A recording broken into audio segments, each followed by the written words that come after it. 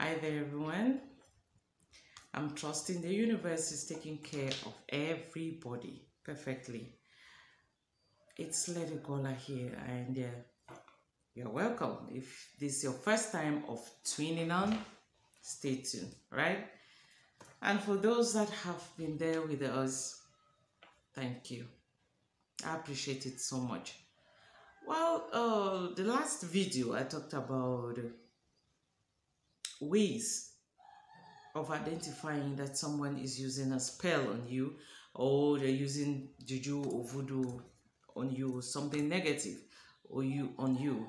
And I'm not denying the fact, as I said, negative things do happen.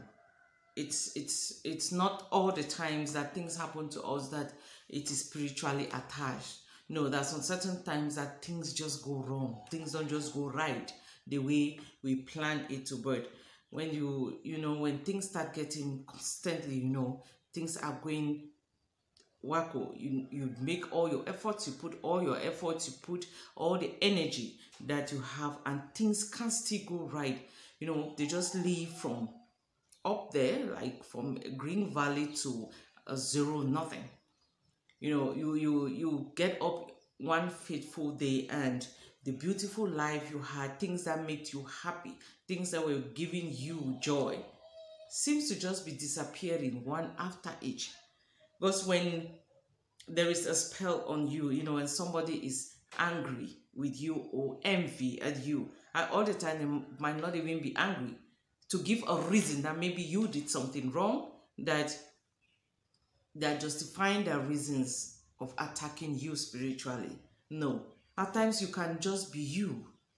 You're just you, just being happy, just looking beautiful, just doing your thing. And it pisses somebody off. And they go invoking spells on you to make sure that everything that gives you happiness leaves you. From even watching TV, if that is what pleases you, that is what was giving you happiness, leaves. From just maybe having a cool, nice bath, you don't feel as to it. You don't feel as doing anything. Yeah, because when you are in that state of sorrow, when you are in that state of drowning yourself, that is when it gives the spiritual, the negative, or your enemies happiness. They're happy that you are in sorrow. They're happy that you are not happy. It pleases them, and that was just the reason that you should go down. So when things start happening from one bad thing to the next, you do prayers and it's like it gets worse, you make moves and nothing is really going, then it is high time you seek for a spiritual advice or counselor or somebody that can actually aid you into looking deep into it. But then if you're not chance to, there are things that you can use, just simple remedies that you can use to help yourself out of those situations, right? All right, the first thing I will present to us today will be Alakata Pepe. This, I believe everyone knows this. If you don't, you can go to any spiritual. It's commonly even sold. So in the market, those women who sell spices always have it. You just crush this, mix in your water, your bathing water, of course, with a little bit of salt, and take a bath with it for 3 days. And before you do that, please pray using Psalms 51 and Psalms 91 for those 3 days, and it will help. Right, then we have a Florida water.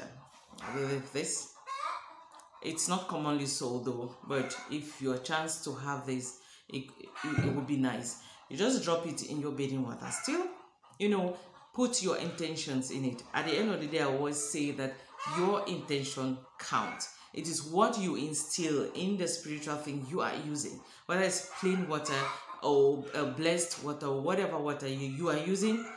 Your intentions at the end of the day count a lot, not the intentions of whoever blessed the water or who made the Florida water. Your own intention. So instill your intentions in it and take a bath with it for the next 3 days. And as always, start with prayers using still Psalms 91, Psalms 51. As we were saying, Florida water is always good, and if you don't have that, you get to lay your hands on sea water. You still use it to take a bath with it for 3 days as well. And I will always advise, when you are taking a spiritual bath, except you are not opportune to bathe outside in an open space, it's always good to take spiritual baths in an open place, so that the negative energy, the evil spirits do have a gateway. They have a way of leaving you, and nature taking care of it. It's always not too good when you take spiritual baths in your house, because things are bound to remain there and maybe stuck somewhere and waiting for the next opportunity to get attached to some other person or to something that will eventually get back to you. But for those that don't have opportunity to take a bath outside, when you are in that process, make sure all your doors and windows are wide open, so that they have a way of getting out. And make sure you clean your house all the time. Clean your house after that bath, so that nothing remains there, nothing evil, nothing or the negative energy doesn't stock inside the house.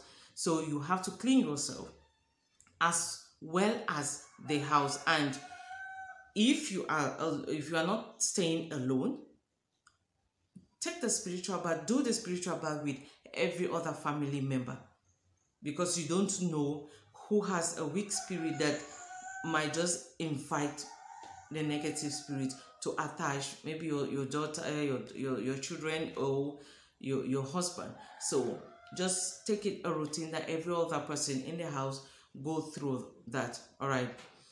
Then there is the black salt too.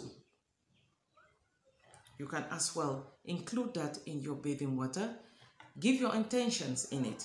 And I will always advise that you start with some kind of confession. Don't always assume that you're perfect, that you can't hurt a fly. We don't know what you do along the line that hurts somebody, and you don't feel it or you don't see it that you have actually hurt somebody.